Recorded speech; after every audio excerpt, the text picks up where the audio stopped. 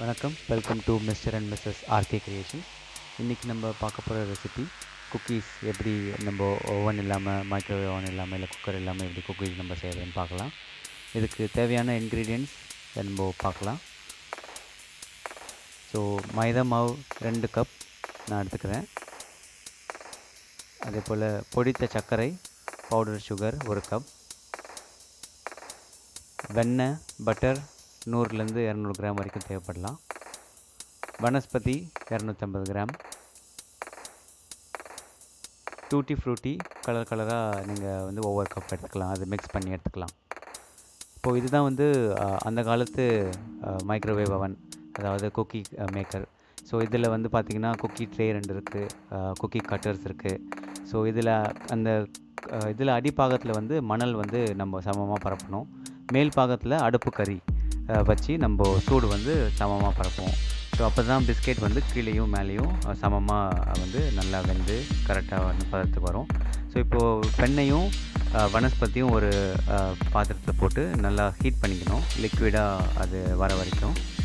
So இதுதான் நம்ம அந்த பேட்டர் ரெடி பண்ணுறதுக்கு யூஸ் ஆகும். ஸோ இப்போ இந்த குக்கி மேக்கரில் இப்போ பார்த்திங்கன்னா இப்போது அடியில் மணல் பரப்பியிருக்கேன்.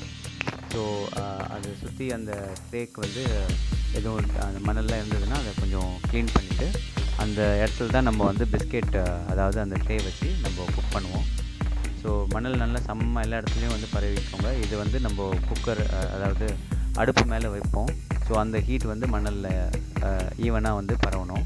அதுதான் அடியில் குக்கர் அந்த குக்கி வேவறதுக்கு கரெக்டாக இருக்கும். மேலே மூடியில் லிட்டில் பார்த்திங்கன்னா நம்ம அந்த அடுப்பு கறி வேக வச்சோம், அதாவது ஹீட் பண்ணியிருக்கோம் இல்லையா. ஸோ அந்த அடுப்பு கறியை சமமாக பரப்பிக்கணும். அதுதான் மேல் பாகத்துக்கு ஹீட் நமக்கு கொடுக்கும் குக்கீஸ்க்கு. ஸோ நான் சொன்னேன் இல்லையா, அடுப்பு கறி இப்போது ஃபுல்லாக நல்லா நெருப்பி பரவிடுச்சு. ஸோ அதை மேலே அந்த லிட்டு போட்டு மூடிட்டு அதுக்கு மேலே அடுப்பு கறியை ஃபுல்லாக சமமாக பரப்பிக்கலாம். ஸோ இந்த ஹீட் நம்ம அடுப்பு கறி பார்த்துட்டே இருக்கணும். மேலேயும் ஹீட் அதாவது சமமாக இருக்கணும், கீழேயும் ஹீட் ரொம்ப ஆகிடக்கூடாது. அப்படி அதுனா கீழே பிஸ்கெட் தீஞ்சிடும், மேலே பிஸ்கெட் வேகாமல் இருக்கும். ஸோ இந்த மணலுக்கு பதிலாக கீழே நீங்கள் ராக் சால்ட் கூட, அதாவது கல் உப்பு கூட நீங்கள் யூஸ் பண்ணிக்கலாம். ஸோ மேலேயும் கீழேயும் ஹீட் சமமாக இருக்கணும். அது மேலே அதிகமாக இருந்தால் மேலே பிஸ்கெட் ரொம்ப தீஞ்சு போயிடும். ஸோ இப்போ எப்படி செய்கிறதுன்னு பார்க்கலாம். 2 கப் மைதா மாவு சொல்லியிருந்தோம். ஸோ அது எடுத்துக்கலாம் ஒரு பாத்திரத்தில். இதோட 1 கப் நீங்கள் சுகர், பொடித்த சர்க்கரை, இதோடு சேர்த்து நீங்கள் ஏலக்காய் சேர்த்து போட்டு பொடிச்சிங்கன்னா உங்களுக்கு கொஞ்சம் ஃப்ளேவர் கொடுக்கும் பிஸ்கெட்ஸ்க்கு. ஸோ இப்போது 1 கப்பு பொடித்த சர்க்கரையும் 2 கப்பு மைதா மாவும் நான் ஆட் பண்ணிக்கிறேன். ஸோ இதை நல்லா மிக்ஸ் பண்ணிக்கலாம் ஒரு பவுலில்.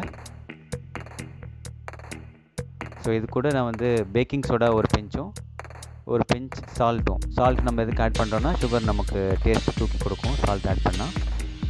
ஸோ ஒரு பிஞ்ச் பேக்கிங் சோடா, ஒரு பிஞ்ச் சால்ட். பேக்கிங் சோடா நமக்கு அந்த டோ நல்லா ஃப்ளஃபியாக இதுவாகும். ஸோ இதை நல்லா மிக்ஸ் பண்ணிக்கிறேன்.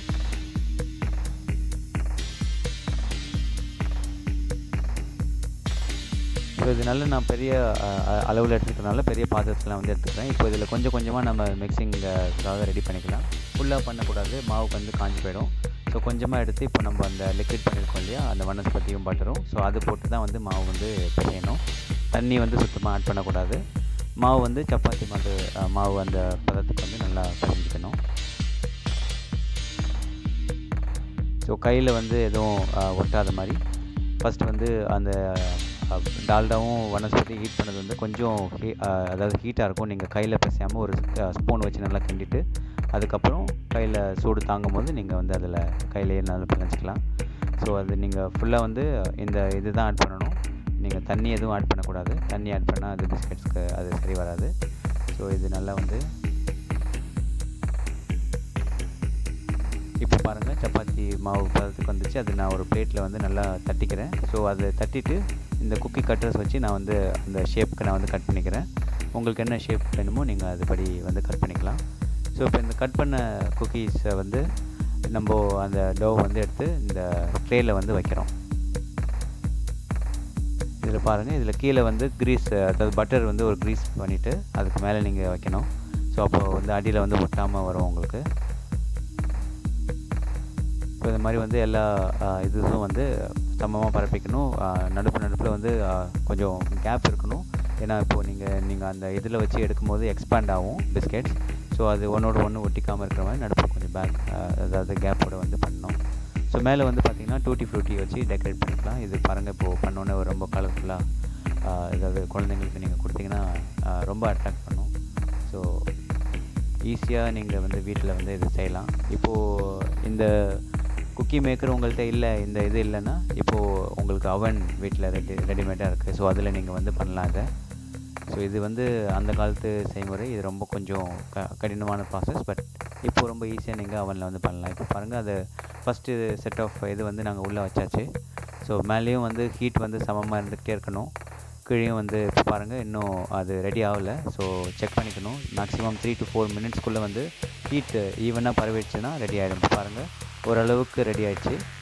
இன்னும் கொஞ்சம் ஒரு 1 or 2 மினிட்ஸில் வந்து ரெடி ஆகிடும். இப்போ பாருங்கள் நல்லா ப்ரௌனிஷாக வந்து குக்கி சூப்பராக வந்து ரெடி ஆகிடுச்சு. ஸோ இந்த சமயத்தில் நம்ம வந்து எடுத்துடலாம். ஸோ இது வந்து ரெடி. ஸோ இதே மாதிரி இன்னொரு செட் நம்ம வைக்கலாம்.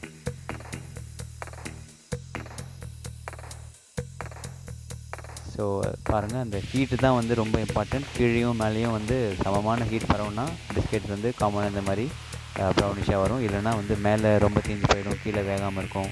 ஸோ அந்த சமமான ஹீட்டு தான். அதுக்காக தான் மணலும் இந்த அடுப்பு கறியும் யூஸ் பண்ணுறோம் நம்ம. ஸோ பாருங்கள் குக்கி வந்து ரெடி ஆகிடுச்சு. இது நீங்கள் வீட்டில் ட்ரை பண்ணி பாருங்கள். இப்போது இந்த இது கிடைக்கல அப்படின்னா நீங்கள் மைக்ரோவேவ் அவனில் யூஸ் பண்ணிக்கலாம். ஸோ பாருங்கள் எவ்வளோ சூப்பராக வந்து ரெடி ஆகிடுச்சு. ஸோ டேஸ்ட்டும் வந்து நல்லாயிருக்கும். நாங்கள் செக் பண்ணி பார்த்தாச்சு. அண்ட் இது நீங்கள் கடையில் வாங்குகிற நெய் பிஸ்கெட் மாதிரியே இது ரொம்ப ரொம்ப டேஸ்ட்டாக இருக்கும். ட்ரை பண்ணி பார்த்துட்டு லைக் பண்ணுங்கள், ஷேர் பண்ணுங்கள், கமெண்ட் பண்ணுங்கள், சேனலையும் சப்ஸ்கிரைப் பண்ணுங்கள். தேங்க்யூ ஃபார் வாட்சிங். இது போல் இன்னும் நிறைய ரெசிபிஸ் காத்துட்ருக்கோம் உங்களுக்கு.